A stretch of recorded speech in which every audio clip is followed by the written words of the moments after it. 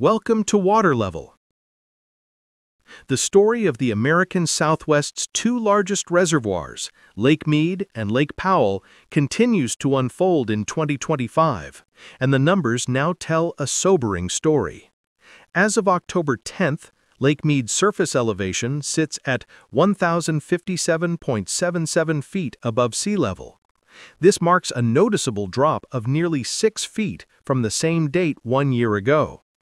What's more concerning is that Mead remains roughly 162 feet below its full pool elevation of 1,219.6 feet. By volume, the lake is currently holding only about 31.9% of its total storage capacity. This decline has rekindled worries among observers, who monitor the delicate balance between inflows, releases, and regional water demands. Over at Lake Powell, the situation paints a similar, and in some respects, even more troubling picture. Powell's current elevation is 3,544.05 feet. That's down over 33 feet compared to 1 year ago. This means the lake is sitting approximately 156 feet below its full pool level of 3,700 feet. In terms of content, Powell holds just 27.6% of its total capacity, leaving vast stretches of its canyon walls exposed. The reservoir, which once stretched for miles at high elevations, now sits over 400 feet deep at the dam, a depth that still hides immense water, yet far less than what was once normal. Looking back over the last 12 months, both graphs for Mead and Powell share a similar pattern. Lake Mead began the year slightly above 1,060 feet and saw modest gains through the early spring, peaking in February around 1,066 feet. But after that point, the steady rise reversed. By April, levels began to slide downward again, continuing through summer. By the end of September, the reservoir had dropped nearly 9 feet from its peak, reaching the mid-1050s before showing a small rebound in early October. These minor upticks are not uncommon, but they do little to offset the overall downward slope of the year. Lake Powell's story unfolds with even greater volatility. Over the past year, Powell's level has steadily trended downward, starting near 3,578 feet last October and losing altitude almost month by month. There was a brief period of stabilization around May and June, when releases and inflows nearly balanced, but the reprieve was short-lived.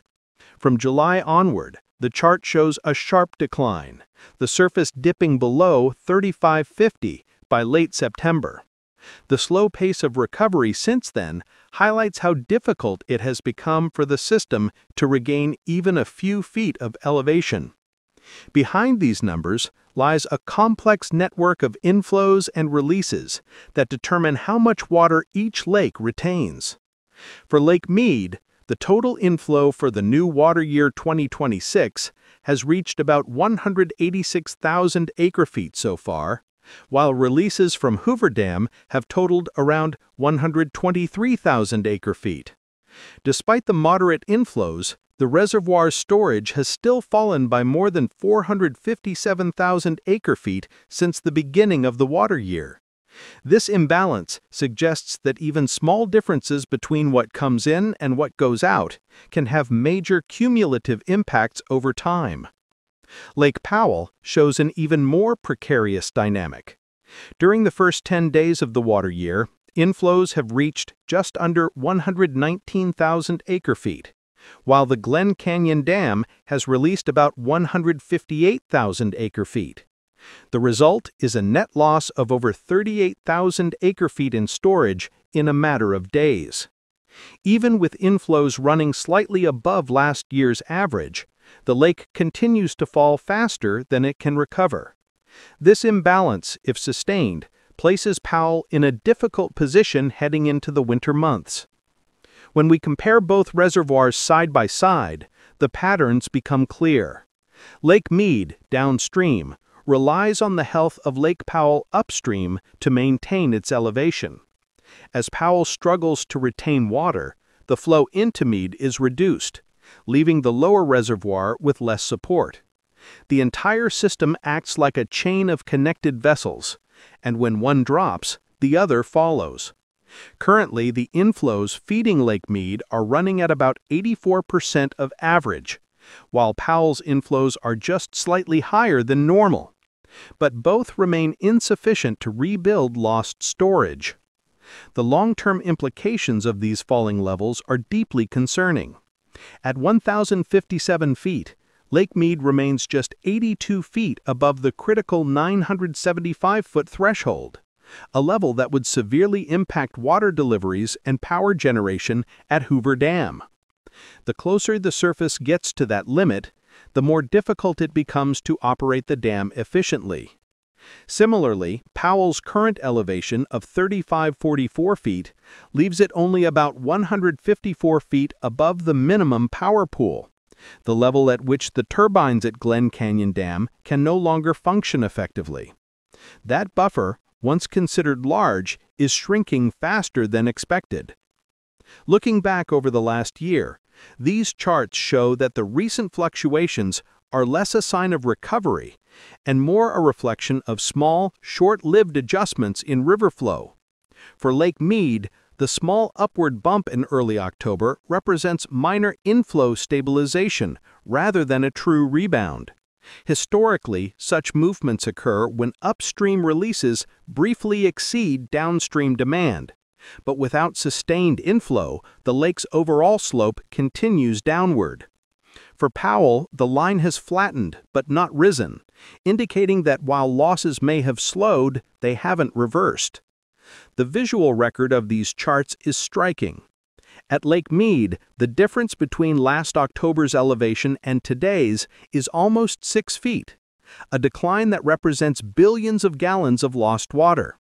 The lake's once broad bays now appear narrower and shallower. At Powell, the loss of more than 33 feet in a single year is staggering, exposing even more of the sandstone walls that have been hidden underwater for decades. Each foot of decline represents a massive amount of water, roughly 65,000 acre-feet, meaning that Powell's year-over-year loss exceeds 2 million acre-feet. What's also notable is the relative stability of inflows when compared to storage change. In other words, while some water is still arriving, the lake's ability to hold on to it is diminishing. Part of that results from management decisions, releases for downstream users, and the constant balance between hydropower needs and supply commitments. But whatever the cause, the numerical outcome remains the same. Both reservoirs continued to decline at rates that underscore the fragility of their recovery. Observers are also watching how these levels impact the broader system performance. At Mead, the current 31.9% capacity means the lake is operating with less than 1/3 of its designed storage. This reduced cushion limits flexibility in water management and increases the risk of shortage conditions.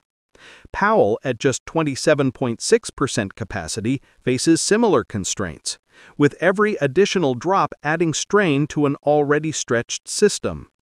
Even though both dams continue generating electricity, the efficiency and stability of that generation depend directly on water elevation. One critical detail that often goes unnoticed is how interconnected the two lakes truly are. Lake Powell, managed by the Bureau of Reclamation's Upper Basin Operations, directly influences the amount of water sent downstream to Mead through Glen Canyon Dam releases. When Powell drops too low, its ability to meet those obligations weakens. The result is a cascading effect that impacts both reservoirs, a balance that becomes harder to maintain when inflows lag behind releases for extended periods. Looking back over the last year, 2024 briefly gave hope of improvement, as both lakes saw temporary rises during the early spring months. But as the new water year 2026 begins, that optimism is fading. The data now shows that despite occasional gains, both systems remain far below safe or stable levels. With inflows to Mead currently running at just under 100% of last year's pace, and Powell's at around 108%, the question becomes how long they can sustain even these reduced figures before further declines occur. The latest report also shows that the combined storage of the two reservoirs is now below 30% of total system capacity. That statistic is alarming for a region that relies on these two lakes for municipal supply, irrigation, and power. The water elevation graphs, with their gentle downward arcs, tell a quiet but powerful story of gradual depletion. The danger is not an abrupt collapse, but a slow, persistent erosion of reserve capacity.